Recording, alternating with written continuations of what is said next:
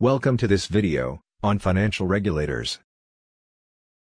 In this video, you will learn about financial regulators, who regulate various financial intermediaries, their roles, and some examples of them.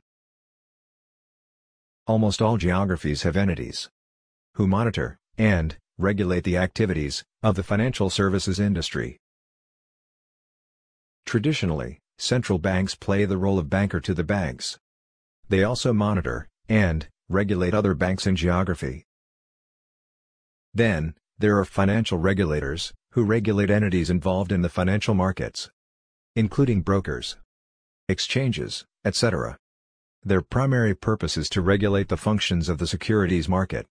Their other objective is to maintain confidence in the financial markets.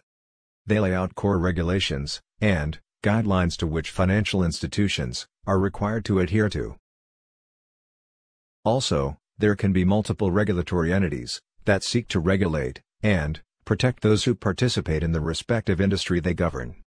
For example, the Securities and Exchange Commission (SEC) governs the securities market, and the Commodity Futures Trading Commission (CFTC) governs the futures and options markets in the U.S. Some of the major roles performed by financial regulators are supervision of stock exchanges, listed companies, investment management companies, etc. Regulating and controlling the business on stock exchanges and other securities markets. Auditing the performance of the stock market. Investigation of abusive trading practices and fraud. Gathering information on the market.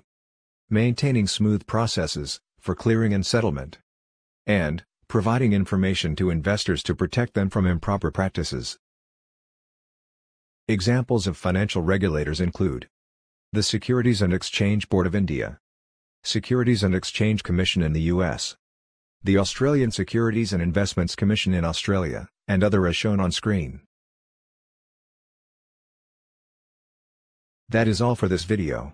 In this video, you learned about financial regulators and the roles they perform.